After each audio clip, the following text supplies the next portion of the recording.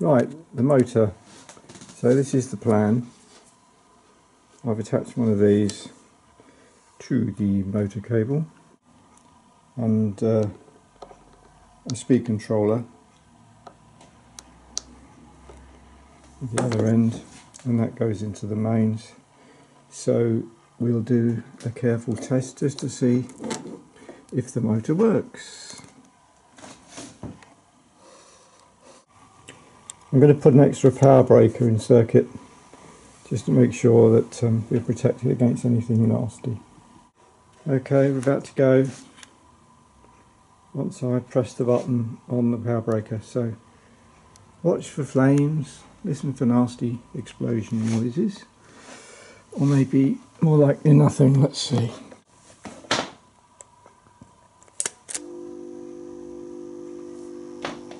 Okay, well, that's the hum.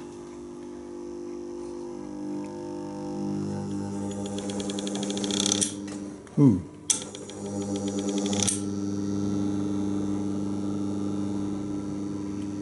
And there's a clicking noise past a certain point.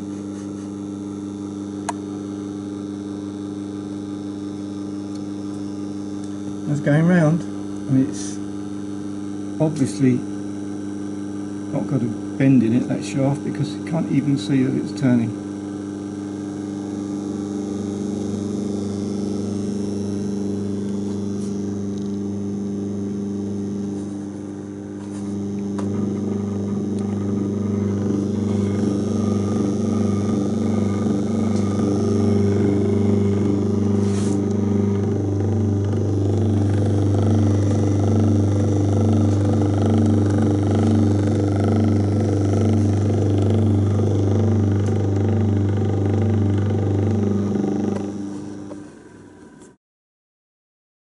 So the plan is to mount this old butcher's mechanism, 35mm film projector mech, onto this old box that I've used for quite a few different projects.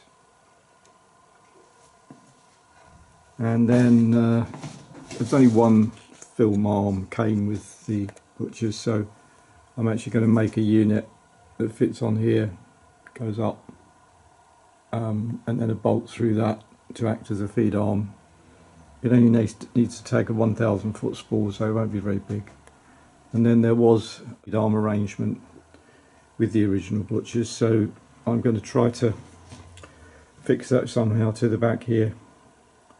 For the take-up spool, the original lamp house, this little lamp house, that's not going to be big enough to house the LED unit that I'm going to make for this, so that comes off. And then this thing, which is definitely not a gold label T-can. It might look like it, but in fact, of course, once it's spray black, it will be a very nice LED lamp house that will fit on here. And the old motor we just tested will go inside the box. And if it's too wide to fit snugly with the door shut, I'll take this side of the door off, it's not really needed. And then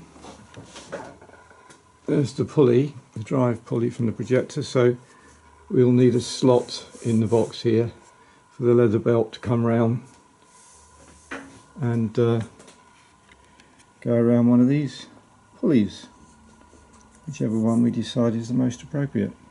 And some way of tensioning that leather belt, which might just be by mounting the motor with some washers underneath that can be removed to tighten up or whatever. Anyway, we'll get round to that eventually. So I think the first thing now is to take this lamp house off and put it away safely.